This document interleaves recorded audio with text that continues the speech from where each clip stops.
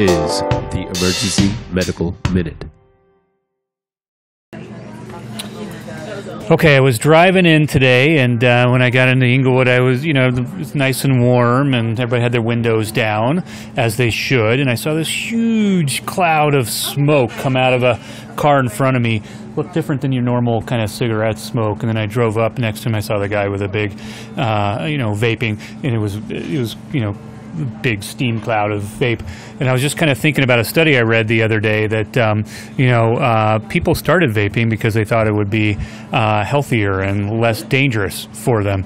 And there's a lot of studies that show in many different ways that it's not, but I think a totally unintended consequence may be that people who vape looks like they could have a higher risk of having pneumonia. And so I don't know how they did this study or why they decided to look, but apparently being exposed to e-cigarette vapor can increase a molecule in the epithelial cells of the airway that can increase your risk of getting pneumonia. Scientists did a study where they looked at this molecule, which is called platelet-activating-receptor factor, and the thing about this molecule is it actually aids pneumococcal bacteria in getting into the airway cells, and so it's felt to be like a doorway and an aid for pneumococcus to cause infections. And so what they did is they did a series of experiments looking at this platelet activating factor receptor. And first of all, they took human epithelial cells from the airway. They exposed them to e-cigarette vapor, and they found that there was a 3-fold increase in this molecule when they did that.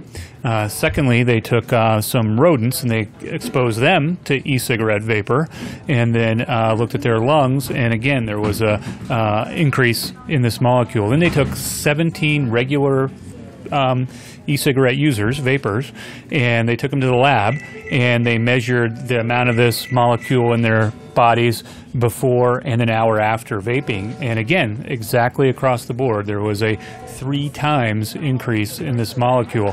So they actually proposed, although it hasn't been shown to be a fact, that just using e-cigarettes could definitely increase, maybe as much as 3-fold, your risk for getting pneumococcal pneumonia. Another reason not to do it. Yeah.